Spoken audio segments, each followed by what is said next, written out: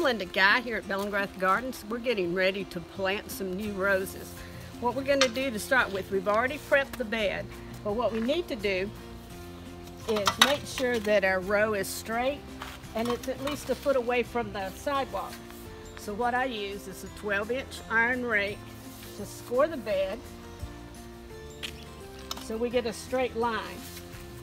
My next step then is I have a stick that I have cut to 3 feet because roses always need to be spaced 3 feet apart so they don't compete for nutrients and water, and so you have plenty of air circulation to help prevent fungus. So then I'll start marking the bed. So I start with the one on the corner.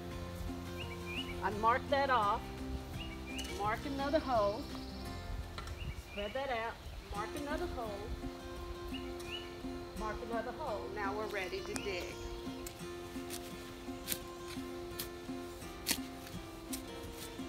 Now we've got roses in 3-gallon pots, so we want a hole the size of that 3-gallon pot. Keep in mind that this whole bed has been prepared. If you're doing a single rose bush without preparing the bed, you need to dig your hole wider so you can get better soil around that bush.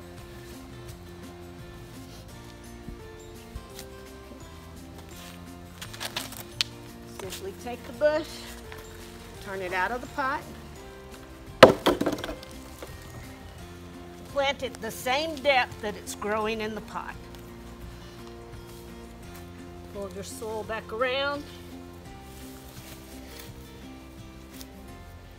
And there you have a planted rose. Always remember when you're finished to water it in well. Even if it's going to rain, you need to water this in with a good soaking hose because you want to eliminate all the air pockets that might have occurred during planting.